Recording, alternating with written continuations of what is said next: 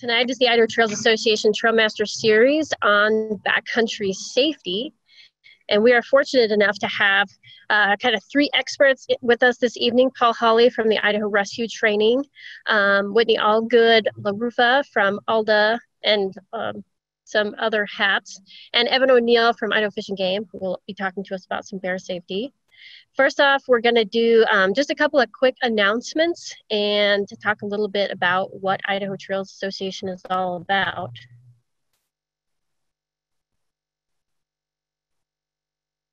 For those of you who aren't aware, the Idaho Department of Parks and Recreation has created a brand new Trails Supporter Program. This rolled out on National Trails Day, which was in the beginning of June. This is a voluntary donation-based initiative to hopefully help secure more much-needed funds for non-motorized trail maintenance in Idaho. There's a couple of links here that will give you some more information about the program, and a link on here that you can go to buy a sticker. And really, it's a $10 or more donation, and that will go to different organizations to help cover the cost of non-motorized trails. So I should probably do a little bit of housekeeping before we really dive in. So everyone probably has their microphones muted. And if at any time you have questions, please feel free to put those in the chat. And also you can raise your hand, but we will probably just field questions after each of the speakers has gone through and done their presentation and open up for questions. And this presentation will be recorded. And so we'll put up a post on our YouTube channel that you can get to those recordings, and we'll probably advertise that on Facebook and through our newsletter. Something else just of note, Outdoor Idaho, any Outdoor Idaho fans out there, did a show called Trailblazers, which aired on May 14th through the Idaho Public Television Network. You can still watch that online at this link here, and they highlighted a couple of really great groups, including the Idaho Trails Association, that are out helping take care of trails in Idaho. Really interesting show if you want to have a glimpse into what we and other organizations and different groups like trail runners are out doing to help caretake our trails in Idaho. A new feature on the Idaho Trails Association website, we have put up a trail reporter form. So just a reminder that when you're out doing your hikes this season, we really encourage you to come back to our website and fill out one of the trail reports. This just gives us information about what's on the trail. And as you can see on the form here, we're asking for things about like how many fallen trees you saw, if you saw any like rock fall or things that are impeding good travel on the trail. And then you can also submit some pictures, or even if you like to take waypoints of like down trees, all very helpful. And we will be sure to make sure that information is kind of rolls up to the Forest Service, and it's good information for us to know. And then also there is a public-facing companion map that any of you can go to and actually see these trail reports, so you can get all of the information that people are submitting. Someone just asked what my name is. My name is Pam Bond. I am a part of the Idaho Trails Association. I am a board member, officially their secretary, and usually I'm hosting these Trail Master presentations. Thanks for asking. So just to give you a little bit of background about why organizations like the Idaho Trails Association exist. For some time now, the amount of funds and personnel that have been allocated to caretaking public non-motorized trails in Idaho and many other Western states has declined. And so we know that those resources are starting to get choked in from trails being overgrown or having a lot of downed trees that make them nearly impassable and aren't being maintained. And it's becoming harder and harder to get to some of those trails with lack of resources. And so there are groups like the Idaho Trails Association. Usually I would start off our presentations with a little video, but those do not come over very well. in something like a Zoom. So I will use this as an opportunity to tell you about our YouTube channel. If you subscribe to our YouTube channel, you will always know when new presentations have been uploaded, and a lot of our past presentations and some of our intro videos and promotional videos are up there, so feel free to check that out. We're also on all of the other social medias like Facebook and Instagram, so you can find us out there in all of those worlds. So just to tell you a little bit more about the Idaho Trails Association, we were founded in 2010. So this is our 10-year anniversary, a big milestone for us. We would really, really love to be able to do some sort of big anniversary blowout party, but unfortunately with the way things are with the COVID pandemic, we don't feel that that would be very responsible. So we're doing what we can to stay engaged with new folks and old members through things like our online webinars throughout the summer season. And we are still doing our trail maintenance projects, which is such a blessing. So the whole idea of the Idaho Trails Association is to promote the continued enjoyment of Idaho's hiking trails. And we do that obviously through stewardship, by caretaking non-motorized trails through trail maintenance. We love to foster traditional trail maintenance skills using traditional tools like crosscut saws, as you can see here in this picture. Educating and, kind of inspiring people to be more thoughtful about how they use the lands and care for the lands, and knowing about what resources are available to them in Idaho. And then just being a part of that preservation system, preserving, protecting, and making sure there is access to our non-motorized trails. And as you can see, over the last 10 years, we have really, really grown. I mean, I think the Idaho Trails Association started with one project, and now I think this year we have over probably somewhere between 30 and 40 projects going this year. We are a staff of 3 people, just very recently 3 people. We have an executive director, Jeff Halligan, who has done amazing, amazing things for our organization. Clay Jacobson, our trails specialist, who helps line up all the projects, get people out on the ground.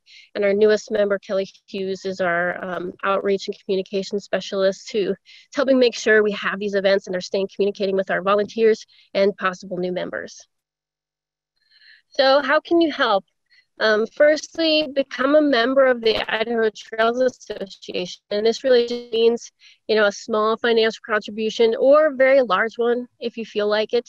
And this will basically get you, kind of signed up into our network. You'll be the first to know about what's going on, what projects are going on.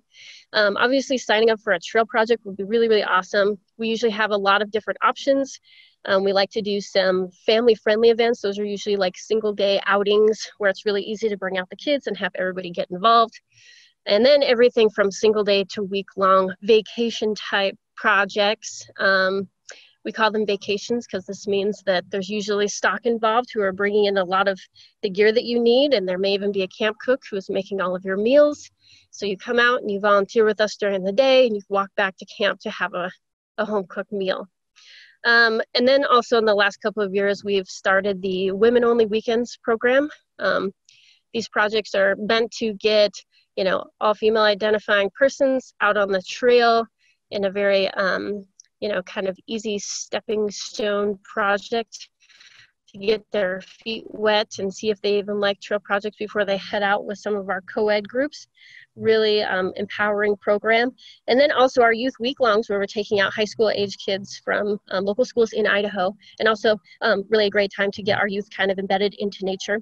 And then also we have monitoring projects where Clay will take out a handful of people into places like the Gospel Hump Wilderness or the Seven Devils Hell's Canyon Wilderness areas, and do like monitoring of trail conditions and where people are camping, like different kind of use sites. And really it's a big backpacking trip where you're stopping, collecting some data along the way. There's usually about 5 to 7 days long. And then also just be an advocate for your public lands, stay informed about what's going on, and communicate your thoughts and feelings about caretaking for our public lands. So this year we have projects through a large part of the state, everything from the Panhandle National Forest. We have done things in the Owyhee country, the Selkirks, White Cloud, Sawtooth, Gospel Humps, all the big wilderness areas, Wood River Valley, you name it. We probably have something of interest for you to be a part of. So I definitely recommend going out to our website and checking out what projects are still available. And right now, I know we definitely still need projects for these people for these 2 projects, especially Cat and Lakes. This is going to be, I think, a 5-day project. End of July, first part of August, 4 spots left. This is on the Boise National Forest, so just a few hour drive from the Treasure Valley area. And then if you want to go a little further afield, looking for about 12 people still to go out on the Snow Peak Lookout trip at the beginning of August on the St. Joe district up in kind of north central Idaho. Okay, so with that, I'm going to stop sharing my screen. And first up, we are going to have Paul Hawley from Idaho Mountain Rescue talking to us about some backcountry safety. So Paul, I'm going to stop my screen and let you begin. All right. Hey, everybody. Thanks for joining the webinar. My name is Paul Hawley. I'm the owner and instructor at Idaho Rescue Training, and I'm also a senior instructor with Knowles Wilderness Medicine. Idaho Rescue Training basically exists to host Knowles Wilderness Medicine courses, wilderness first aid, wilderness first responder courses. We're the largest provider in the state of Idaho. We also are operating in Utah and starting in February in Nepal. So I'm excited to have our first woofer in Nepal there. I've also actually spent a summer as a trail crew leader working for Northwest Youth Corps. And then I'm also the head brewer and owner at Sawtooth Brewery, hence all the beer cans behind me. I've been just wrapping up a shift here at the brewery trying to install a candy palletizer. So we got part of it installed. We're getting there. Yeah, and then Sawtooth Brewery also, because I enjoy digging trail, also cleans the Hell Roaring Trail most years. We're taking this year off, but we clean the Hell Roaring Trail up in the Sawtooth each year. So part of what we're looking at with first aid in the backcountry, or wilderness first aid, remote first aid, however you want to call it, is just deciding when you need help. And one of the big things that we advocate for is don't get in trouble in the first place. Right? Let's start with a little bit of prevention, a little bit in some just going slow when you need to, being realistic with your abilities, your resources, and then balancing, just paying attention and balancing what the consequences are of what happens if something goes wrong, right? Is this going to be a no biggie, or is this going to be a long day or a long week for a lot of people trying to get you out of the backcountry? So just think about prevention. Change your behavior when you're in the backcountry. Do things slightly different than you do in the front country. I'll always remember leading a group of high school trail crew members, and the first day this kid was saying, "Hey, I can do a backflip off this tree." And I said, "No, please don't," right? It's 2 hours to get to the hospital, and that's on a good day. So maybe do that in the front country, not out here. And just changing how we're doing, changing some of those things. And that was a big realization for him, that prevention makes a big difference. If something does happen, don't make it worse, right? That's one of the big things, especially in search and rescue. We're like, hey, just stop, take care of it. Check things out, do a good assessment, gather information. Don't do things quickly. Don't make things worse, right? And then you're gonna decide, what do we do with this patient, right? What do we do to take care of what's going on? We might be able to stay in play. We might be able to stay in the backcountry, manage what's happened, take care of any injuries that have happened, modify what we're doing, monitor the injury or the illness, and then continue on through the backcountry. We might need to do what we call at Knowles Wilderness Medicine an evacuation. And that's simply leaving the backcountry because something has happened medically or traumatically. Maybe that's just a sunburn, and it sounds a lot better to take care of a sunburn on the couch watching Netflix than it does carrying a backpack on your back. So you might evacuate. For these, we think like, hey, I just need to go home, or maybe I just need to go to the doctor, but I don't need to go to the ER. And that's just a simple evacuation. Go home, go to your doctor. Your goal is to get there in a reasonable amount of time and take care of what's happened. We also then have what we call a rapid evacuation. And with rapid evacuation, with these, we're thinking we have a life-threatening emergency or we have a limb-threatening emergency.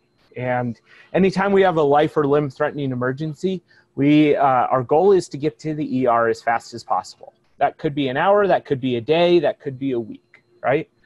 But our goal is to use all available resources to get to the hospital. This is the equivalent of calling 911. And maybe that's how you achieve the evacuation in the backcountry, and you access all of those external resources. And instead of being isolated by yourself, get the whole world on your side and the whole world attempting to get you out of the backcountry. That's how calling 911 activates search and rescue. You can activate getting some sort of helicopter into you.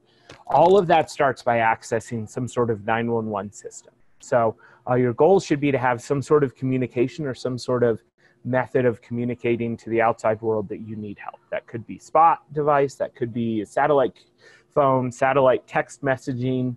It could just be your absence, right? You could say, hey, I'm going to be back by Tuesday at 5 o'clock. And if I'm not here, call 911, right? Something's happened.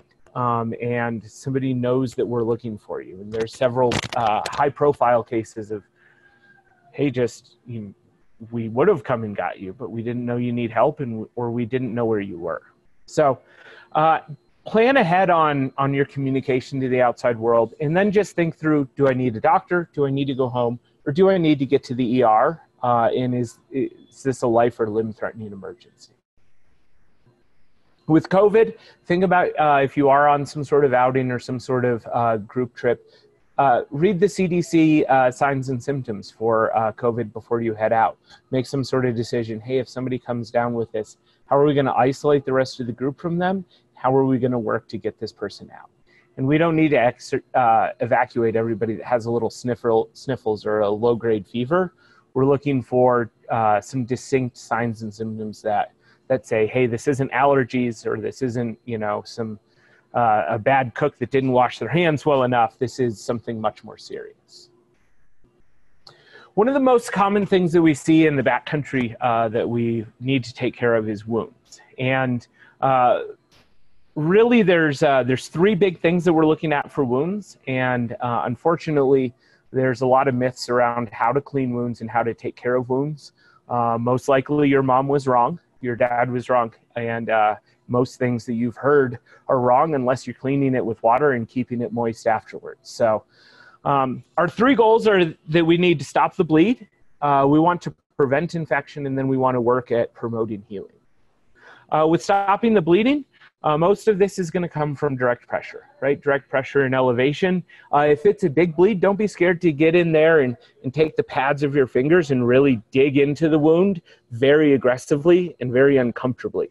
The harder you push, the better it is, the better you're going to be at stopping the bleed. If that doesn't work, consider wrapping an ACE bandage around it pretty tight. That's called a pressure dressing. And our goal isn't a tourniquet, but our goal is to just, in a more broad area, slow the bleeding down. And then if that doesn't work, put a commercial grade tourniquet on. Improvised tourniquets can work. They're really hard. Make sure you have the windlass, right? Some sort of stick in there that you're turning. A belt is actually more dangerous for the limb than a tourniquet. So don't just put a belt on there and try and pull it tight. Have some sort of commercial tourniquet in there. And we advocate for folks to carry a tourniquet when they have a higher instance or a higher risk of needing one. Trail work would definitely be a time where I would want to have a tourniquet with me. But I'm thinking about things like hunters, motorized vehicles. Basically, anytime you add a motor, whether that's an ATV, a dirt bike, a chainsaw, any of those times where we add a motor, we're adding enough energy that we have an increased risk of needing a tourniquet. Compared to just backpacking, you have a very low risk of needing a tourniquet just because you don't have enough energy to cut yourself that bad. At Knowles, we have actually never applied a tourniquet in the field just because we believe in human-powered recreation compared to motorized recreation. We don't send our kids out into the woods with chainsaws. So just keep that in mind. Commercial tourniquets are fairly inexpensive. and fairly easy to access. Then just watch a couple of YouTube videos about how to turn it on and just turn it till it stops the bleeding. Once we've managed bleeding, or if it wasn't bleeding that bad to start with, we need to start thinking about how are we going to prevent infection. And with preventing infection, our goal is to remove the infectious material or the infectious substances from the wound instead of trying to kill them and leave them in there. We've been talking a lot about about washing hands and hand sanitizer and all that, and I like to think a very similar way about wounds as I do washing hands versus hand sanitizer, right? We wash our hands after we go to the bathroom because we've essentially touched poop, right? It's a bathroom, there's poop everywhere. So we wash our hands, we remove that poop from our hands. If we just use hand sanitizer, all we're doing is killing the poop and it's still on our hands. So the same thing goes for wounds. Let's get the infectious material out compared to trying to kill it with some sort of chemical. And there's a lot of research that shows that pressure irrigation with water is more effective than chemical treatments. So the only thing that we're going to put into a wound is water that's clean enough to drink. However you made it clean enough to drink, go for it. We can use hand soap on large abrasions, especially abrasions that have dirt embedded in them. And that's it, right? Water and hand soap. That's how we want to clean wounds. No hydrogen peroxide, no rubbing alcohol. Those will actually delay healing and will leave infectious material in the wound. So a pressure irrigation syringe, like the little irrigation syringe when you blasted out your dry sockets after you had your wisdom teeth removed, does great at just blasting out wounds. And we're looking to put a couple of liters of water through that irrigation syringe through that wound. Once we've cleaned that wound effectively, and that can take 15, 20 minutes, an hour, right? You can also think about taking all of the little chunks out with tweezers. It's not going to be an enjoyable process, but neither is an infection. Once we've cleaned that wound, then our goal is to prevent infection, to promote healing. And the way we're going to promote healing is we're going to keep the wounds moist and we're going to keep them protected. The moisture comes from some sort of triple antibiotic ointment, double antibiotic ointment, even just something as simple as Vaseline, or Second Skin, which is a water-based gauze, basically. That'll keep the skin moist. It'll heal faster. And then let's keep it protected to keep that moisture in there and to keep the dirt out. Double and triple antibiotic ointment is about keeping infection out, not killing infection that's left in the skin. You've already removed the infection. Now we need to keep the wound moist so that it can heal. And that's one of the big things where everyone's wrong, right? The old idea of like, you got to give it a little UV, you got to let it dry out so that it can heal is completely false. There's no research that backs that up. And anecdotally, I've had many wounds where it's like, as soon as I put some triple antibiotic ointment on it for a little while, it healed right up, right? It healed in 2 or 3 days after even a week or two of not healing. So keep that wound moist. And then when we're thinking about evacuation for wounds, just think realistically. Is this something that you can manage in the field, right? If you just look at it and the mechanism of injury involved something just really disgusting, let's go ahead and evacuate even before infection sets in. Or if you start to see signs of infection that you're unable to control, let's go ahead and go to the doctor, get those antibiotics, get it cleaned out even better in a clinical setting where they'll take the green scrubby type thing from your kitchen and just scrub inside your wound until all the dirt comes out. Animal bites, we want to evac, all animal bites. Things to the face, things to the hands, in joints where having excess scar tissue can have a negative impact on our quality of life. Let's go ahead and evac and get it looked at. There's no hard rule for when you need stitches, but if you're thinking about being able to stick whole fingers inside of there, there's a good chance you're going to need some stitches or some sort of more aggressive closure.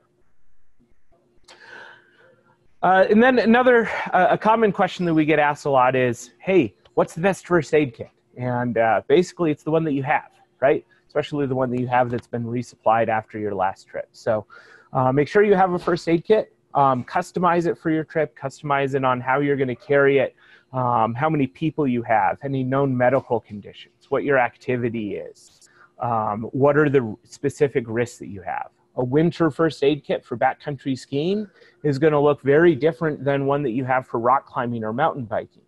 And that'll look very different than the one that I carry on my raft, right? It's my raft. I can carry a pallet of beer down the river, down the Salmon River. Why would I not have a tourniquet, blood pressure cuff, and stethoscope? Let's take some extra stuff because we've brought a cot, a kitchen sink, and a table with us. Let's maybe bump up how much is going into our first aid kit because we have that luxury. It's nice to start with a commercially built first aid kit just because it's a whole lot easier. You get a cool package with the first aid logos on it. Knowles sells them on their website. Good value. It's also cheaper for them to buy 10,000 Band-Aids at a time and then stock them into a first aid kit compared to buying 12 Band-Aids at a time. Carry stuff you know how to use. Carry stuff that is realistic for using. Right? I'm never going to carry a needle decompression kit because I have a low likelihood of needing it and I have no idea how to use it. So I'm not going to carry one with me, even though it sounds super cool and I watched a YouTube video. That's just not something that that really would make it into my first aid kit. And then take a class, right? Think of knowledge as another resource that you can gain, whether that's the 3-hour American Heart Association or Red Cross class. Go ahead and take one of those. There's lots of great information. Idaho Rescue Training offers a 2-day wilderness first aid class. It's 16 hours. We have 2 coming up in Haley, one in Boise in August, another one in Boise in October. We also have a 10-day variety, a wilderness first responder that's geared towards being farther out or geared towards folks that will have other people that they're responsible for, basically. And our target audience there is things like river guides, climbing guides, outdoor professionals that have a higher chance of seeing something just because they're out so often, but are also responsible for other folks. Compared to the wilderness first aid, where it's a great 2 days of learning a lot of things to do, especially when you're taking care of your family, or just being a little bit more prepared for your own adventures into the backcountry. You can find all of that information on the Idaho Rescue Training website. I'm going to go and share a little screen here. So let's see. I think you can see this. So this is the Idaho Rescue Training website, idrescuetraining.com. On the Knowles Wilderness Medicine page, you can see, yep, I think it's coming up. You'll be able to see all of the different wilderness medicine classes that we offer, from wilderness first aid classes, wilderness first responder courses, our recertification, and then we also cater to medical professionals such as EMTs, nurses, and doctors. So those are some of the offerings that are out there if you'd like to just gain more information and be a little bit more prepared for what's happening or what might happen in the backcountry. So does anyone have any questions? I'll see if I can exit out of this and go to chat. Yeah, if anyone has questions, please feel free to put them in the chat there. And I took Paul's 2-day wilderness first aid course. Yeah. It was really great. I don't care who you are. If you spend any amount of time in the backcountry, even if you're just like a front country hiker, walker, or whatever, like super great information. So highly recommended. I'm already signed up to restart in October. Excellent. We'll see you there. Yeah. Yeah, most things that we teach also apply to the front country. So it's definitely not, a skill that only applies when you're away from help. Absolutely. Okay, well, I haven't seen any questions come in yet, but if anyone thinks of anything, oh, wait, here we go. Debbie says, okay, yeah, go ahead, Paul. Yeah. Teaching over in the Victor and Driggs area, Idaho Rescue Training does not teach over there. The Knowles has its own base over there. And so we have the Knowles base offers courses, as well as we have an instructor named Iris that lives there that offers courses. So we do have quite a few over there. And we do offer quite a bit in Jackson. If you go to knowles.edu, you'll be able to see the full list of classes that are offered across the country. We've taught in all 50 states, and I want to say it's like 13 countries. So it's pretty, we're very widespread availability. And we're building back up. We're offering a little bit more this fall since we shut down for about 3 months. And then we offer an online format. Not for the wilderness first aid. Idaho Rescue Training will test individuals out for the American Heart Association online first aid class. We looked at it, but the way that our format works, it's too social and too hands-on to be able to transition it to an online format. And then most common injury, the most common injuries that we see are injuries to the usable ankle injuries, usable knee injuries, burns in the kitchen, and then wounds. And the most fatal injury that we see are falls in the backcountry, fall from heights, rock climbing, skiing, that across Knowles and then across the Park Service is the most fatal type of injury, is falls. And then what do we show it in terms of breaks, fractures?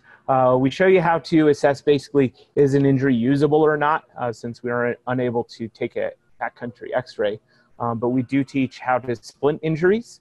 And then our advice for head injuries or concussions in the backcountry is all head injuries should go to the hospital. And then if you have a serious head injury where they have a prolonged change in level of responsiveness or level of consciousness, it's a rapid evacuation, and you're most likely going to need additional resources to get them out. So hopefully that helps. Yeah.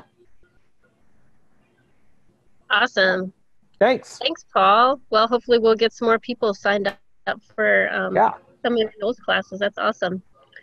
All right, so up next, we're going to have Whitney Allgood LaRufa. He's a seasoned long-distance hiker and has been quite involved in the long-distance hiking community. And I'll let you do a little bit more of an intro of yourself because I feel like you have a long list of credentials. And he's going to be talking to us about safe stream crossing. So I'll let you go ahead and share your screen and take over. All right, well, thanks for having me, everybody. As Pam said, I'm a very experienced long-distance hiker. I started long-distance hiking in 1996 on the Appalachian Trail. I moved out west in 2000. I've been a backcountry ranger before on different trails in the U.S., and I've hiked all throughout the western United States, the Continental Divide Trail, Sierra High Route, Oregon Desert Trail. So I have a pretty long hiking resume. I'm also the President Emeritus of the American Long Distance Hiking Association West, which is a West Coast organization that promotes fellowship and information amongst long-distance hikers. So I led that organization for 6 years. And I'm now currently the Vice President of Sales and Marketing and some product design at Six Moon Designs, which is an ultralight backpacking company based here in Portland, Oregon. So I'm going to talk with you all today about how to cross stream safely. And I'm going to share my screen here because I got a little PowerPoint for you all. So I can do this.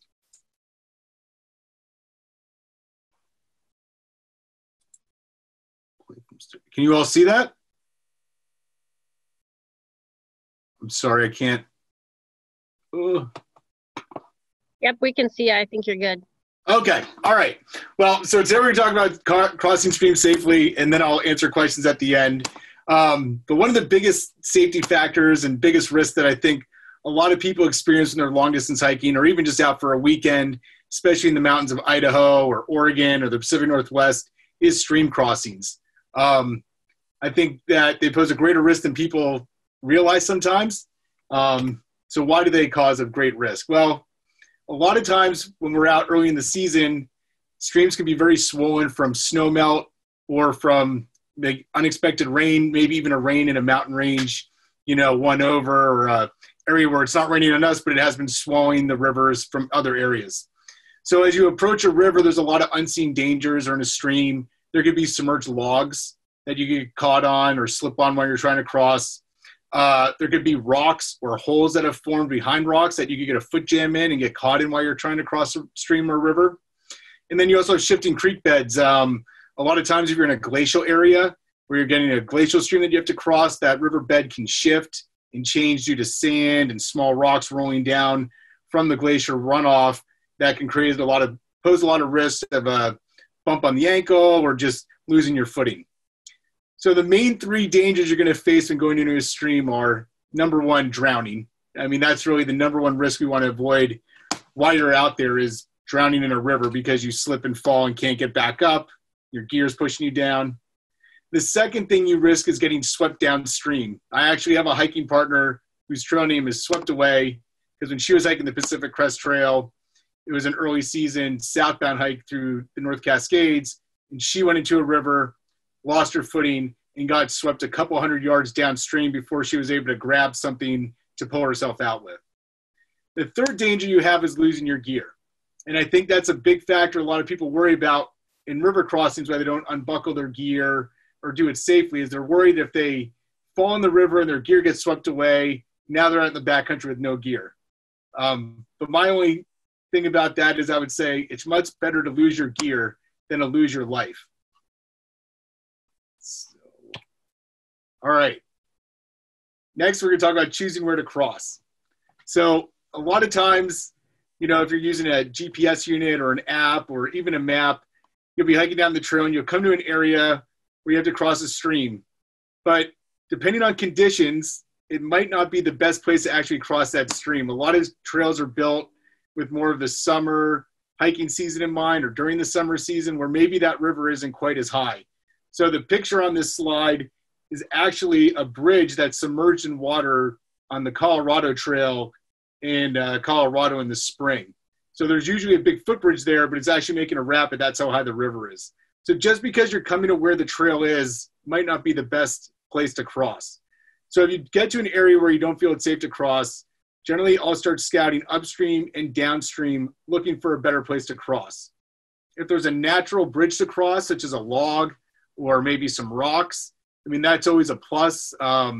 Besides just trying to keep your feet dry for a pleasant factor of it during the day, it also just creates a way to stay out of the water and have to deal with the hydraulics and the currents pushing against you. If I can't find something to naturally cross on, I'll look for riffles or shallow areas. So generally where a river starts getting wider and braiding out and has more lighter riffles on top, it means it's going to be shallower there and the current might not be as strong. So if possible, find a place like that to be able to cross the river safely. If I'm coming to an area and I'm not sure how deep the water is, I'm only 5'8", so I've oftentimes gone into river crossings and been quickly up to my waist or even my chest without realizing it. I try to test the depth before I can with either a stick or my trekking pole to kind of probe ahead and see how deep the water is I'm going into. And then if you are dealing with glacial runoff or conditions where snow melt is a major factor, there are times when you might come to a river crossing where it's just not going to be safe to cross until the next morning. So with the refreezing, the freeze thaw that goes on during the spring, if you can hole up during the late afternoon at that river crossing and wait till the early morning, river levels can drop dramatically, making what wouldn't be a safe spot to cross much safer in the morning. So I'm going to talk about 3 different ways to cross the river based on if you're by yourself, with a hiking partner, or in a group. So solo river crossings do require that you have a fair amount of leg strength, but it also requires you having a fair amount of confidence in yourself, in your balance, and your strength to get across that water. And I would suggest before hiking season, if you have an opportunity, maybe go out with a friend who fishes, maybe do some wading in a river with a pair of waders on where you'll be more dry and comfortable, and just get confident with the feel of water on your body and moving through the current that you might deal with later in the year. So when you do enter the water, the first thing you're going to want to do is face upstream. It's very important to face upstream to make sure you're aware of any objects that could be coming down the stream or river, such as a swept away log or, boaters or anything else you might encounter kind of dangerous coming downstream on you. So you want to face upstream. Not only that, it's also going to give you more strength as you kind of side shuffle your way across than just trying to walk straight across the current. It's really important to leave your boots on or your shoes on for traction. A lot of times I see people kind of afraid to get their shoes wet and their socks wet because they don't want to be uncomfortable the rest of the day. But if you wear trail runners to hike in instead of traditional heavy-duty boots, they will dry out quite quickly after you get out of the water. But having that extra level of traction in your footwear can make a big difference in crossing slick rocks or other dangerous terrain in a riverbed. You generally want to unbuckle your hip belt and your sternum strap for safety. The reason for this, if you did get knocked down or fall over, you would easily be able to slip out of your backpack. There has been quite a few incidents over the years, especially in Oregon, where people have tried to cross a river, fallen, and been pinned down in the river bottom by their backpack and drowned because of their backpack. I also really suggest using trekking poles. If you don't have trekking poles, try to find 2 really sturdy sticks that you can use for extra stability. And kind of the rule of thumb is to try to keep 3 points of contact as you're moving. So 2 poles connected to the river bottom as you move 1 foot makes you a lot more stable, like a tripod as you're moving through the water. If you're lucky enough to have a hiking partner or 2 hiking partners, there's a couple different methods to cross in pairs. So the first way is the side-by-side method. For that method, you would lock arms, and each of you have a pole in the outer hand that you each have, and you would cross the river facing upstream, just like you would do in a solo situation, but you have the extra stability of another person in case one of you slips to kind of grab each other. The better method with 2 people, though, is the front and back method. And for this method, what you're going to want to do is put the stronger person or the bigger person in the front. They're going to actually kind of act like a rock and create an eddy behind themselves for the second person to have a little bit less current to deal with, but also more stability. When you're doing this, you're going to want to have that second person behind you either put their arms up underneath your armpits or maybe around your waist, and you're going to walk together very slowly, kind of side shuffle your way through the water until you get to the other side. Now, if you're in a large group and dealing with a large river or deep water crossing, another way to do this is to form a human chain. The human chain is a pretty good method, especially with a larger group, because you're allowing the stability of everyone to work together. So when you do this, you're going to want to put the stronger person in the water first, and then kind of the weaker hikers towards the end as you're entering into the water, because eventually you're going to get to a point where you're going to have to start leapfrogging people along. And when you do the leapfrogging, there's different ways to do it. But generally what I do for the leapfrogging in a group situation is has the last person in the chain walk behind the people that are creating a break in the current so they have softer water conditions and can hold on to them for stability as they work their way along the human chain to the other side of the river. And you just continue to leapfrog the group and adding on in the chain until you're on the other side. All right, so lastly, a few more tips. One is don't be afraid to turn around if a river or stream is too dangerous to cross. I've been on trips where glacial runoff was just too high in the summer and you're 8 miles into a 2-day trip and you just have to bail because there's no safe way around the river. And there's no shame in doing that. Never go upstream on strainers or logs. Also, if you ever are on a log crossing a river, don't drop off on the upstream side. If you need to go into the water, you're losing your footing or something, fall on the downstream side of that log so you're not caught in the strainer and trapped, because that could really be dangerous. These are microspikes. Sure, a lot of you use these for snow in the early season. If you have those with you and you're going to cross a wet log, I suggest putting them on. It creates a lot of extra stability and traction. It works like a pair of corker boots to give you more stability as you're going across wet, slippery logs. You're also going to want to bag all your electronics. I use my cell phone as my GPS unit when I'm hiking. So there's some great bags out there. This company Locksack makes these waterproof electronic bags. I put all my electronics into waterproof bags before I'm going to cross a stream or a river, and I store them up high in my backpack, ensuring that they stay dry as possible so I don't short out any of my electronics when I'm out in the woods. And then I'd say the final tip is just remember that it is much better to lose your gear than it is to lose your life.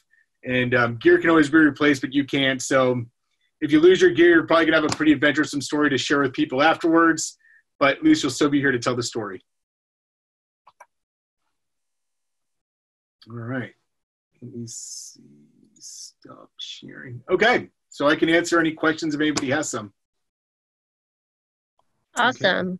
Thanks, Whitney. I see there's one question here. Can you see that? Yep, I see two questions. So any tips for crossing a river with your dog? Good question. I actually hike a lot with the Black Lab. We use a rough wear pack that has a handle on the top. So when I do a river crossing with him, I'll generally take his pack off of the harness and put it on top of my own pack. And then I'll put him on the downstream side of myself. I'll use one trekking pole and I'll hold on to the top handle of his harness as we're crossing.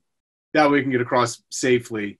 But he has surprised me over the years too. I've seen a lot of dogs just hop up on a wet log and cross the river without thinking twice about it. So there, and then question through Facebook. I'm planning on wearing chacos. Okay, so the question is, I'm planning on wearing chacos for crossing any stream versus my boots. What do you think? The Chaco is a pretty solid choice of footwear for crossing a river. It's what a lot of rafting guides use for rafting. They do have good traction. I personally usually don't carry an extra pair of sandals because I try to keep my pack as light as possible. The only concern I would have with wearing a pair of Chacos is you could potentially stub your toe in a rock or something, which could, cause a little bit of pain. But otherwise, that'd be a pretty solid choice of footwear. All right, any other questions?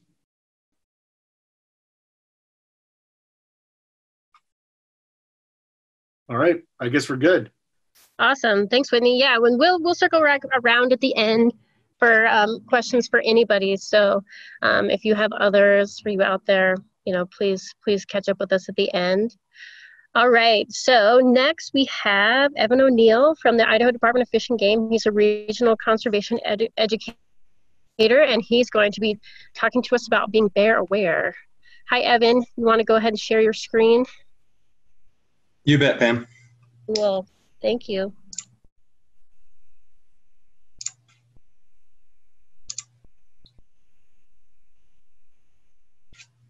Is that coming up? Everybody see a purple screen? I can see a purple screen. Splendid. Looks like it's working then. Well, thank you, everybody, for joining us tonight, and it's a pleasure to be here. I work for the Idaho Department of Fish and Game, have been working for them for, a long time now, 25 years. But in a previous life, I spent 6 years working in Wyoming, and several of those years I spent working on the interagency grizzly bear team. And so I got to spend a fair amount of time in the backcountry working with bears. So I know a little bit about bears and what makes them tick. And I hope that I can share some things with you tonight that you'll find informative.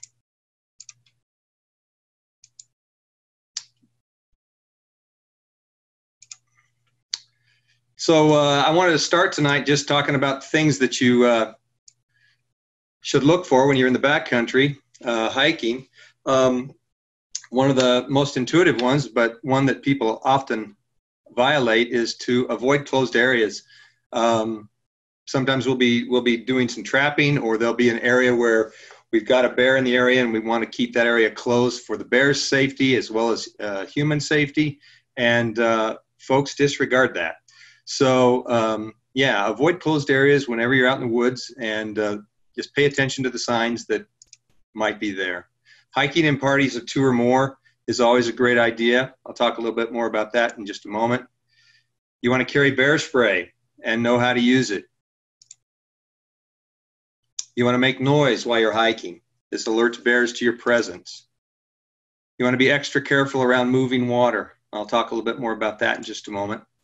Look for bear sign along the trail. These are all things that you can see along the trail that are signs that a bear has been in the area.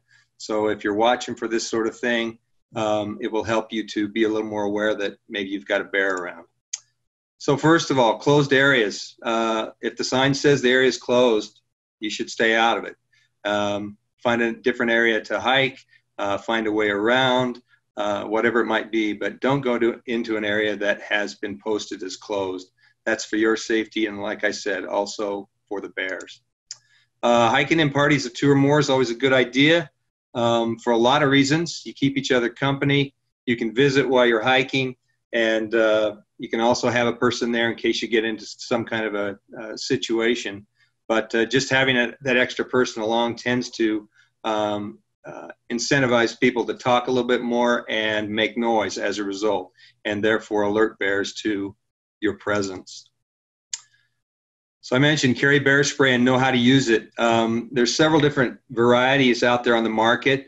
I don't know that I necessarily endorse any of them over another, but I typically use counter assault when I'm out in the field. What you see here is a can of counter assault, and then a second can with a holster, and then finally the inert training canisters, the one on the right. So there's lots of brands available, but you want to have if you're going to pack bear spray, you want to have it available. I've seen people take their bear spray and then they put it in a backpack when they go into the field, and that's not the place for it. If you need to use your bear spray, you're going to have seconds to deploy it, and rummaging around in a pack is not the time to be, when a bear's charging it, that's not the time to be rummaging around in your pack trying to find your bear spray. And the inert cans you can purchase if you'd like. They're practice cans, so they just have the propellant in them. They don't have any of the active ingredients that it's found in counter assault, but buying one of those cans and just seeing how it works is not a bad idea. You want to leave your handgun at home. I always talk to people who say, you know, when I go to the backcountry and I'm worried about bears, I take my gun along. And a handgun is just not a good choice when you're backpacking. And there's lots of reasons for it. It breeds overconfidence. Folks figure if they've got a gun on them, they're okay, and so they're a little less cautious than they might be otherwise. They're impractical. Most people cannot make the kind of shot, a kill shot that they'd need to make from a handgun to drop a charging bear. You have a very narrow window of target area on a charging bear, and you have, as I mentioned, only seconds to acquire your target and get that shot off. So that's one point of being impractical. A second is you might miss the bear and hit your companion. And you don't want to live with that if something like that were to happen. We've had situations where 2 or 3 people have been charged by a bear. They all got off rounds at the bear, and we tracked that bear and found it, and it had no bullet holes in it, no wounds at all. And these are folks firing at point blank range, but you're just so amped up, you can't make the kind of shot you need to make. And we had a situation just a few years ago where a bear charged and attacked one member of a hunting group. A second member of that group drew a bead on the bear and fired, killed the bear, but the bullet passed through the bear and killed his hunting companion. So that's just not something that any of us would want to live with. So for that reason, for all these reasons, you want to leave your guns at home. It's a fact that bear spray saves lives. It's very easy to use. You don't have to be any kind of an expert to use bear spray. It's incredibly effective. It's been scientifically proven to be the most effective of all the deterrents out there for bears. So it's the stuff to use. And one of the great things about it is it's non-fatal to non-targets. So if you spray to stop a charging bear and some of that spray happens to get on your partner, they're not going to be very happy with you for a while, but they're going to survive. And that's the good thing. Make noise while you travel. I see there's a note on here already about, do you recommend bear bells? I only recommend bear bells if you want to be absolutely crazy after about day 2. Just the constant jingling of that bell can drive a person to insanity. So I have a bell. I use it every now and then, and you know they're fine if you want to pack one along. But like I said, the psychological damage that the bell might cause you might dissuade you from wanting to do that. So I recommend taking somebody with you and spending your time talking with them. And if you got a walking stick with you, smack it against a tree every now and then. If you're walking by yourself, talk to yourself. or talk to the other animals out there. I walk along sometimes and say, "Hey, bear, I'm here. Don't be surprised." So there's the bear bell recommendation if you'd like to. I mentioned that you need to be particularly careful around moving water. The water motion and the sound that it makes will mask your sound as you approach a riparian area. And bears like to hang out in riparian areas, so it's kind of a recipe for disaster. So you want to be extra careful, extra on your guard when you're approaching a stream or a river, just because bears will not be able to hear as well at your approach. And then you want to look for obvious signs of bears. Here's some black bear tracks in the mud. These are pretty fresh, so I knew right away I've got a bear right around here somewhere. So look for that kind of sign when you're out and about. Bears do leave a lot of other sign that they've been in the area. This is a big pile of scat that a bear dropped on the trail. Scat is one of the most obvious choices for signs to look for bears. And you can get down and take a look at it, a close look at it, and tell whether it's fresh or it's days old, whatever it might be. It'll obviously be moist if it's pretty fresh, and so that tells you something, that there's a bear maybe in the immediate area. This is a pretty common behavior amongst bears. They will tear up logs to get ants or grubs out of the logs. So if you find one of these ripped up and it's all fresh like this, where there's shiny new bark and wood fragments, that tells you that the bear's been here real recently. Bears like to do this too. They'll go into meadows and they'll either dig up voles or field mice, but they also dig up tubers to eat. So if you see an area that kind of looks like it's been rototilled out in the wilderness, that's a bear that's done that. This is another behavior you'll see bears do, particularly in times when there's a drought situation and food is hard to come by. Bears will strip the bark off of trees, and then they'll gnaw on that white cambium layer that you see there with their teeth. They don't get a lot of nutrition out of it, and it's probably a net loss of calories for them, but they will do that sometimes just to get something to eat. So again, watch for that. And of course, berries. We like berries. Bears like berries. So whether it's a stand of buffalo berry like this, or huckleberries, or whatever kind of berry it might be, if you come across a pretty robust crop of those, there's a good chance that there's going to be a bear around harvesting those as well. And then finally, kind of the obvious one is a carcass. Come upon a carcass, particularly if it's really fresh, you need to be on the alert. If you're hiking in open country and you see a carcass up ahead, you really should take the time to glass it to make sure that there's not a bear bedded there, because bears will often do that. If they make a kill, they will eat for a while, and then they'll bed down right next to the carcass to guard it from other predators coming in and feeding on it.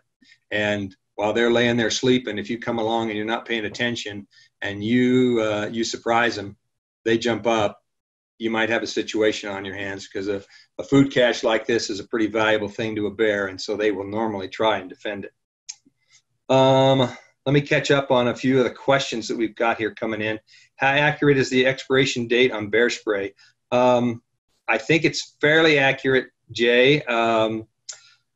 My recommendation is that you weigh your canisters to see if they have somehow leaked, because that's a real bad feeling when you're out in the woods and you deploy your bear spray and nothing comes out the end of it.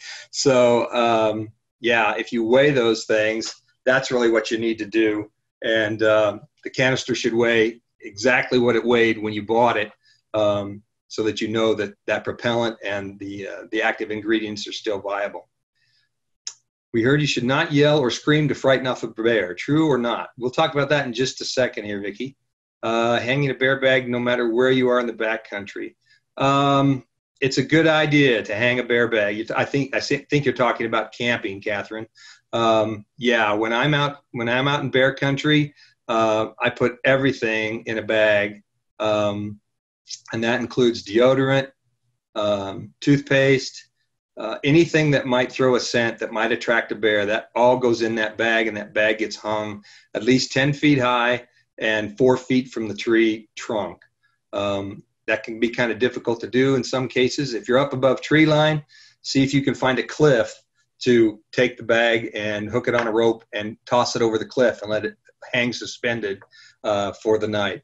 I've never yet seen a bear that's smart enough to figure out how to pull the rope up and get the bag. So that's a good one for a situation where you're above tree line. Barry says, do you recommend carrying bear spray in any areas around McCall or the Sawtooths? It's always a good idea to have it with you. You never know. I mean, McCall and Sawtooths, you're going to run into black bears there. And it's just a good idea to have bear spray with you.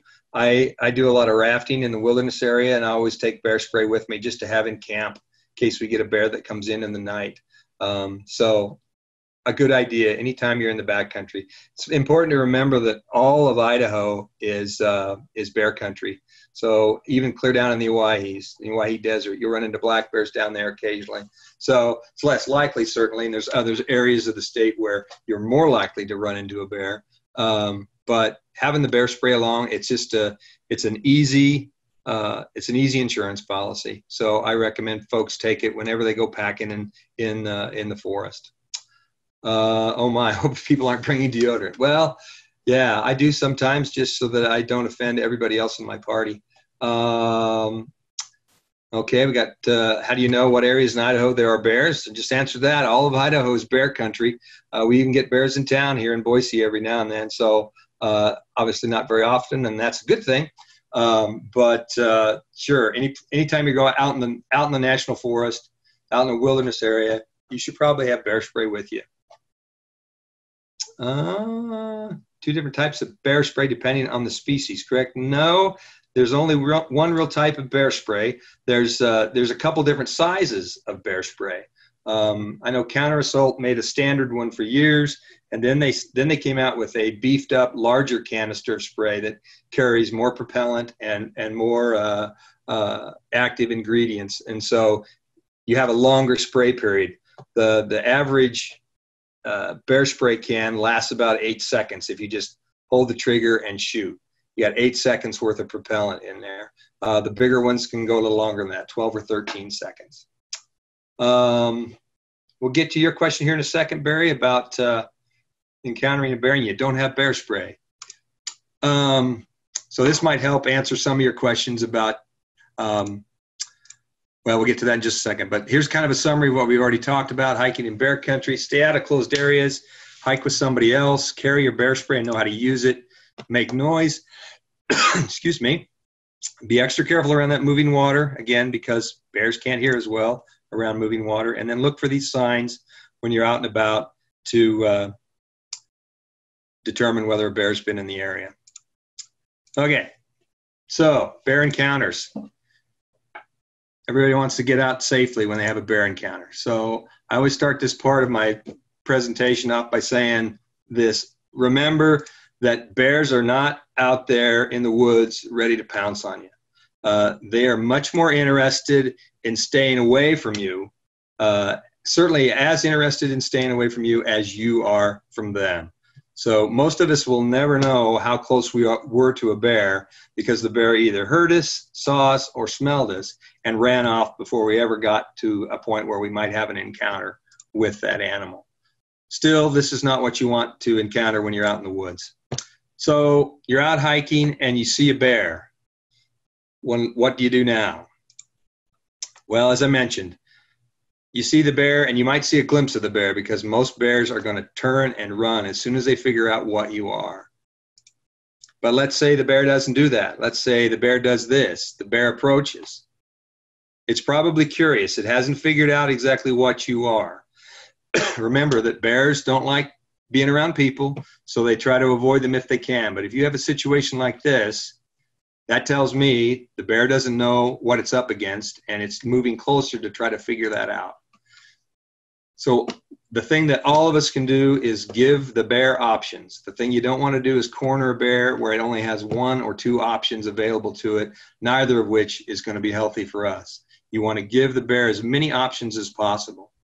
So if you can, move so that your scent can drift to the bear, and once it figures out, uh-oh, this is a human being, they're probably going to cut and run. So you can use the wind to allow your scent to drift to that bear. You want to give the bear plenty of room. Don't approach it, certainly, and certainly start backing away. I recommend backing away slowly, avoiding eye contact with the animal. You can watch it out of the corner of your eye, but if you stare directly at a bear, they consider that a threat in the world of bears. Staring directly at another bear is considered a threat, so you want to avoid that. Speaking in a low monotone, you don't want to yell and scream typically. That typically gets a bear excited. So speak in a low monotone to try to let that bear know you're a human being and they don't want to have anything to do with you. You don't want to run. Running can set off a predator-prey response in the bear, and they might chase you just because of that. It's a reflexive action, and people have been seriously hurt simply because they turned and ran from the bear instead of standing their ground. If that bear continues to approach, that's where you pull your bear spray and you have it ready to deploy. And then you want to stand your ground if the bear charges. Again, don't turn and run. This is advice that's a lot easier to give than it is to take. But standing your ground, a bear will often bluff charge you, and it might come within a couple, 3 feet of you even. And then it will turn and run back to maybe where it was previously. It might charge again, bluff charge again, and turn and run again. That's where having that bear spray handy, so if it does get that close, you can hit it with your spray and send it packing. If the bear does touch you, knocks you down, you want to drop to the ground and curl in a ball and lie still. Curl in a ball to protect your vital organs, and you lie still because as long as you struggle, that bear is going to stay on top of you. So if you lie still and let that bear know that you're being submissive, it might just swat you and run away. A lot of people have avoided serious injury by following these kind of instructions. And then, of course, if you have an encounter with a bear like that, it's kind of self-evident, but you need to report that so that we can take action, Park Service can take action, whoever needs to, but it might just be as simple as closing an area for a period of time just to keep other people safe. So please take the time to report any kind of an encounter like this when you're out on the trail. If you see a bear, great. You don't need to report that. But if you have a serious situation like what we're talking about here, that's something you should let the authorities know about. So as I mentioned, don't run. Bears can run 35 miles an hour, and you can't run 35 miles an hour on a flat track. You certainly can't run that far in a situation like this where you've got deadfall all around you. So don't run. People always ask me about climbing trees. If you can climb a tree, great. That's a good thing to do. But you need to climb fast and you need to climb high. Most of you probably know that black bears are very good at climbing trees. They have hooked claws like a cat, and so they can actually go up a limbless tree pretty easily because they are a forest-dwelling bear. Grizzlies, on the other hand, don't have that claw situation, but they're still very good at climbing trees. They can climb just about any tree that you and I can climb. They can't shinny up a tree, but if it's got limbs on it, they can go up a tree very, very easily. I've seen them climb 60, 70 feet into a tree to drag somebody out that has caused an issue with them. So, like I said, you want to climb fast and you want to climb high if you can get to a tree. If the bear charges, you got to have your bear spray ready, right? And you deploy it like this. You don't aim directly at the bear. You aim down toward the ground a little bit more so that as that bear charges, it runs through that cloud of bear spray, and that will cause the issue that will cause that bear to turn and go. Everybody knows that a female bear in the woods is the most dangerous bear out there, and that is a definite fact. Females with cubs at their side are to be avoided at all costs. They can be extremely protective and extremely aggressive toward anything. We've had grizzly bears that have been killed charging freight trains. because they considered the train a threat to their offspring. So certainly you and I are much less of a threat than that. And it's best to avoid bears entirely, but certainly females with cubs. You want to stay away from them. Give them plenty of room. So as I mentioned, giving the bear options is what we want to do when we're out in the woods. Let the bear know what you are by allowing your scent to drift to the animal, making enough noise so that it can identify you as a human being. Give it plenty of room. Don't come toward it. Back away slowly and avoid eye contact. Speak in a low monotone. Don't run. Have your bear spray ready, and as I mentioned, know how to use it. Stand your ground if the bear charges. Fall to the ground if you get touched by the bear, and then lastly, report those kind of encounters to us or to the authorities, whoever's in charge in that area. So, okay. With that,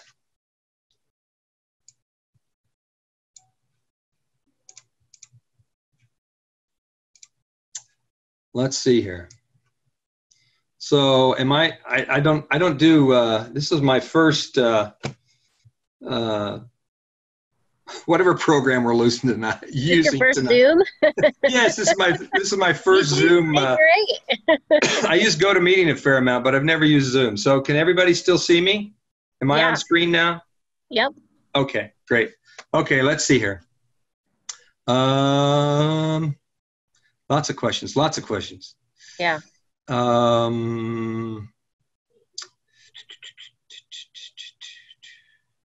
Yeah, Susie, only 8 seconds of spray, so you got to make it count. You don't want to deploy your bear spray when the bear's 60 yards away. You want to wait till it's close, because if you don't, like I said, it's a really bad feeling to hit your spray and watch it fizzle out as the bear's continuing to approach you. If you're on a trail and you see them go in your direction, the direction you're heading, what do you do? That's a good question, Eric. I usually recommend to people that they find an alternative route or they turn around and go back. It's generally not worth the risk to follow a bear down a trail that you've seen them go down. There's a good chance that nothing's going to happen, but at the same time, if something does, it can go bad for you. So it's not generally worth the risk to do that. So I try to circumvent a bear if I can, figure out a way to go around it so that I don't disturb it, and still get to where I need to go. But there are times when you just have to turn around and say, well, we're going to go somewhere else today.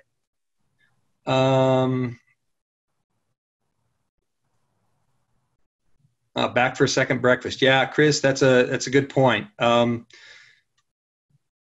Bears spend their whole lives looking for things to eat, and they don't forget. And this is serious. They do not forget a single time that they get a food reward. And that's why it's so important to keep them from getting a food reward when we're out hiking and camping in the backcountry. Because if a bear gets a food reward at a particular campground or campsite that you've been to, you pack up and leave the next day. Well, then the next person comes in behind you. They have no idea what's happened. And there's a good chance that bear's going to come right back there and start searching around again. So somebody who's done everything maybe completely right in camp has a bear in camp because maybe the person before them did not do all the right things. So it's really important to keep those bears from getting a food reward that's human related. The old saying is that a fed bear is a dead bear, and it's a truism. We kill an awful lot of bears in this state. The Department of Fish and Game does, because people have habituated those animals either accidentally or on purpose to human food. And that's just not a good feeling. It's not fun to do. And if everybody does their part, we can certainly reduce the number of bears that we have to kill because of that. And there's always the risk, of course, like I mentioned, that if a bear comes in camp, that it could escalate and there could be more of a serious encounter than just a bear grabbing your cooler off the picnic table and running away with it. When do I decide to use bear spray? Daryl, I think we kind of touched on that. The bear is really close to you. That's when you do it, not when it's a ways away. Serious bear encounters in Idaho, number of encounters with black bears versus grizzlies. Raymond, there's probably more encounters with black bears than grizzly bears, simply because there's more black bears in the state than there are grizzly bears. Grizzly bear encounters tend to be a little more serious, as you might gather. It's important to remember that the two species are very, very different one from the other. Black bears evolved in a forest environment, so their best defense is to get away. Their best defense is to run and hide in the woods. That's what they evolved to do. Whereas grizzlies, despite the fact that we've only have them in the mountains around this country, they're actually a plains animal. They just happen to live in the mountains because that's the last place that we've allowed them to continue to exist. But their best defense is a good offense. So they are more likely to charge something that they consider to be a threat than they are to turn and run from it. So the key there is to not let the animal figure out that you're a threat. If you enter their personal space, that's when you become a threat to them. If you're a ways off and you can identify yourself to that animal, they don't feel threatened, but they know this is not something I want to be around. I'm going to turn and I'm going to get out of here. But serious bear encounters, we don't have a lot. You might have heard recently we had a gentleman that was got slightly mauled by a female grizzly with cubs up in the Island Park area. And I don't know all the details about that, but it was just an encounter where he was on a trail and surprised the bear, and she had cubs, and that's a bad recipe. Normally a female with cubs, or typically a female with cubs, will charge and maybe incapacitate what she considers to be the threat, and then she will run off because her first concern are the cubs. So she's not interested in engaging in what she considers to be the threat for any longer than she has to, because she gets injured. She knows this. If she gets injured, her cubs are not going to make it. So she will neutralize the threat and then turn and go with her cubs as quickly as she can. So that's kind of a long answer to a short question, but the statistics are pretty low. I mean, you're more likely to get killed by a falling coconut than you are by a bear, and you're certainly more likely to get bitten by a New Yorker than you are a bear. So there's not a lot of reason to be worried, when you go out into the backcountry about a bear attack, but it's good to be mindful and it's good to be prepared. I tell people, don't be worried, but be aware of what's going on around you. Let's see. How do I feel about air horns? Well, it depends on if I'm sitting at a football game and the guy next to me is using one. Give the kids air horns. Well, I carried the bear spray. I don't know a lot about air horns. I would think that an air horn would be pretty effective on a bear that was a ways away. To just alert that animal that, hey, I'm out here. I don't know how good it would be if the bear was actually charging you and you hit it with this sound that only made it more amped up. Not a bad idea when you got younger kids, because you don't want them monkeying around with bear spray and shooting each other with it. But as soon as they are old enough to understand what it's for and how to use it, I think that's the time to let them use it. Strategy when we face a mother bear with cubs. You know what? You got to hope that you got your affairs in order. The best thing there is give the bear options and let them know ahead of time that you are there so that you don't surprise them. If you do, you got to do the same things that you do with any other bear, and that's deploy your bear spray. The cubs are not going to engage with you. Only the mother will. She will communicate that to them. You stay here. I'm going to go neutralize a threat. And so she's the only one you would have to worry about in that situation. But again, standing your ground and having your bear spray ready if you need it is what you need to be doing. Do bears travel in groups often? I saw two hiking Peace Creek by Silver Creek and didn't know if it was a mom and cub or just two. They're cinnamon in color. Yes, Eric. Black bears got their common name black bear by folks on the East Coast of the U.S. because on the other side of the Mississippi River, nearly every black bear in that part of the world is black.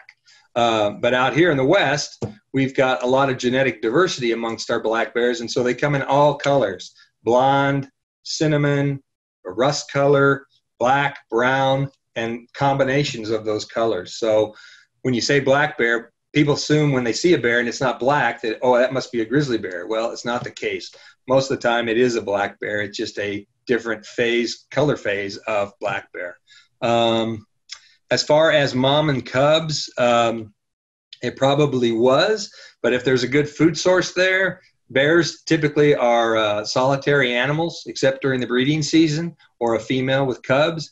But if there's a really great food source in an area, you might see more than one bear moving around. I can remember a time when I glassed an area, a big field of buffalo berry from a cliff up above, and I counted 13 different black bears out in this buffalo berry patch, all of them feeding on buffalo berries. But there was just such a huge resource of food there that they weren't squabbling with each other. They were just sharing and doing that kind of thing.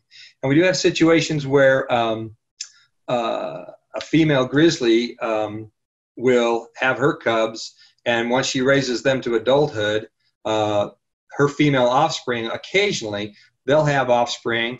The female will have another set of cubs, and that female, that related female, that daughter cub, will come back and join the adult female, and they'll share the responsibility for their cubs amongst each other. We've seen a little bit of that, but typically bears are pretty solitary creatures unless the food's really, really good somewhere.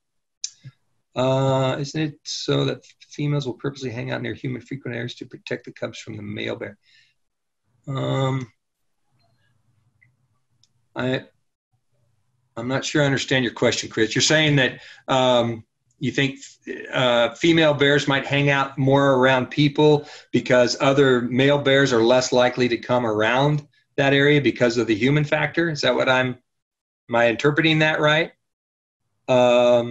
If so, I don't know. I don't know that there's any evidence that suggests that.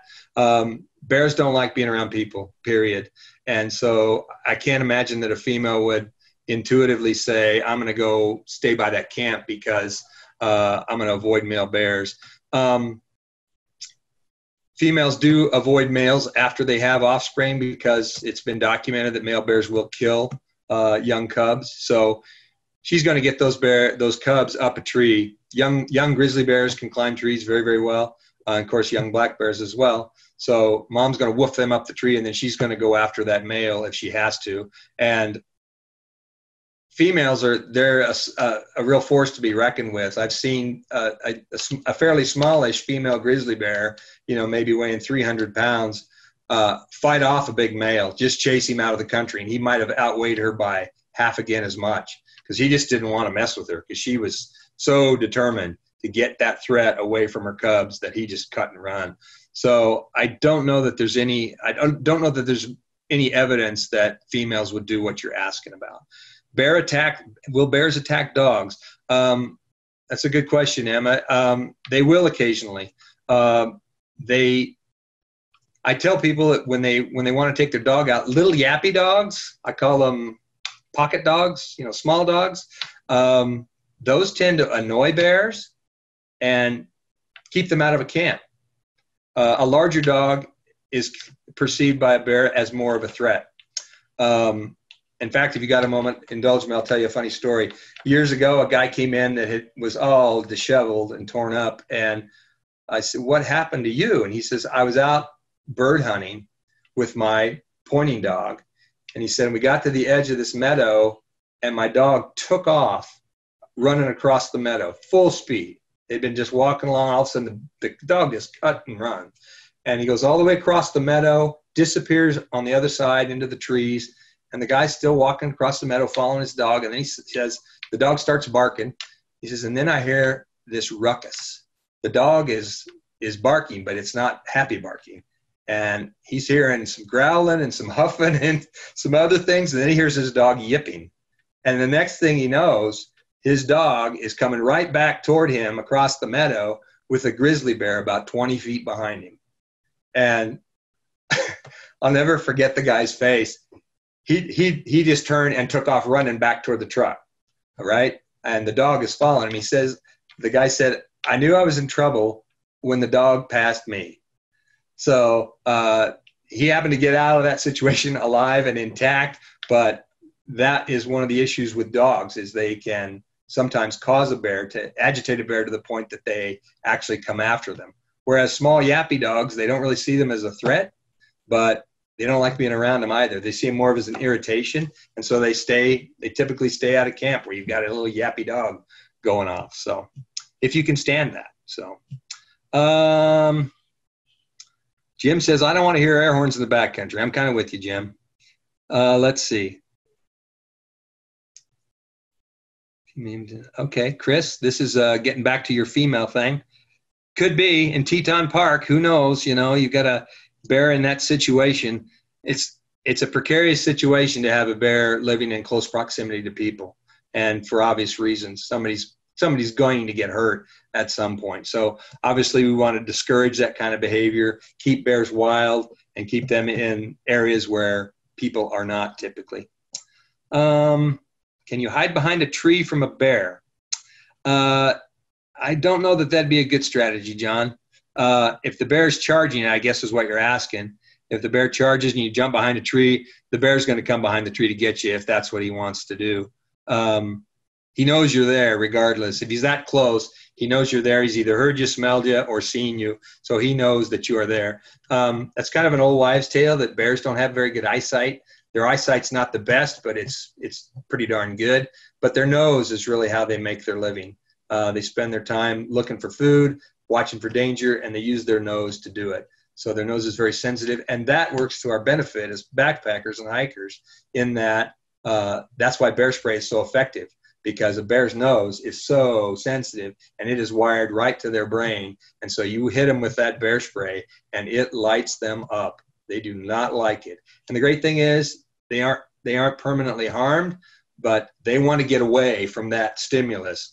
And that's why they turn and run, and they will continue to run for quite a ways before they finally settle down.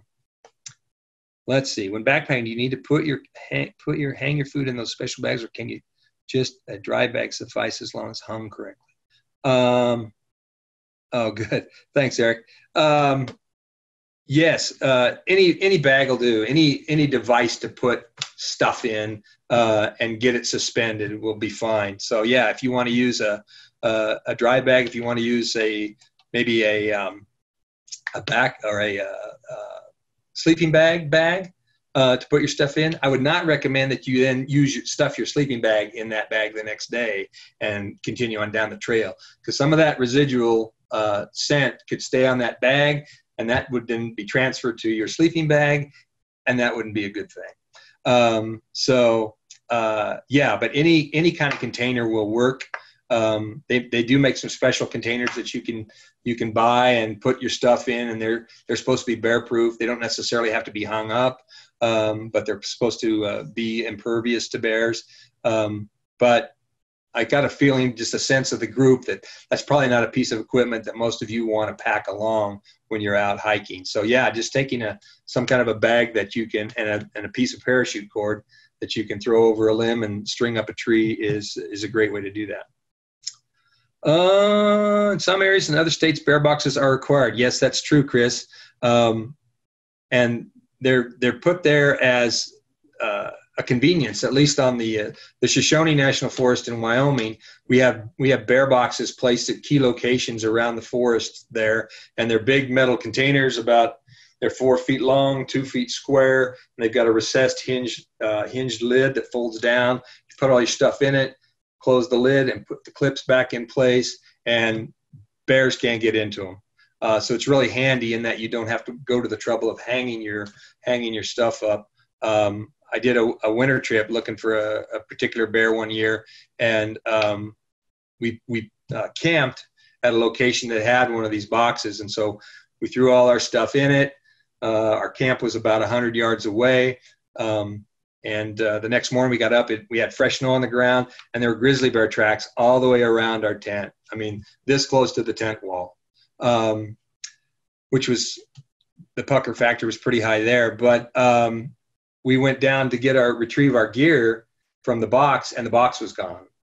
And we looked and looked and looked, and we finally found it. It was about 100 yards down in the bottom of a drainage. So that bear had picked that box up and rolled it over and over and over again, trying to get it open, and finally gave up and went away. I might not be here talking to you tonight if I'd gotten lazy and said, you know what? What's the chances? I'm just going to leave my food either right outside my tent or worse yet, in my tent. So you always want to, always want to take your stuff, put it in a bag, and hang it.